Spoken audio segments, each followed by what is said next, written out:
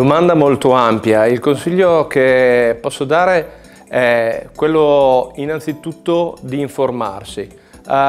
Tutto nasce dalla consapevolezza, quindi il primo consiglio ad un barista, a chi avvia un'attività, è quello di informarsi in prima persona e di capire innanzitutto la qualità dell'acqua che avrà a disposizione al punto di ingresso. Qualità vuol dire la sua composizione. A partire da questa dovrà avere ben chiari i propri obiettivi, che cosa si prefigge nell'applicare un sistema di trattamento per l'acqua a disposizione.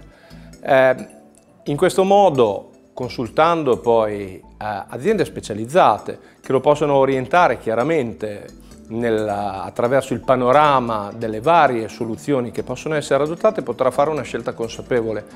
A priori, fra i sistemi che sono più diffusi sul mercato, che sono sostanzialmente 3, sistemi di addolcimento, vari sistemi a cartuccia o osmosi inversa, a priori non esiste una soluzione che sia migliore dell'altra.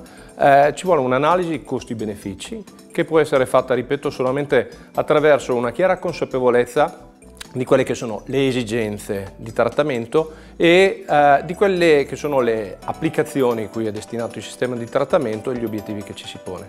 Quindi il mio consiglio è veramente di informarsi, non sottovalutare l'importanza della qualità dell'acqua, che è preminente se desideriamo ottenere un prodotto di qualità, e poi di rivolgersi per consulenza a aziende specializzate.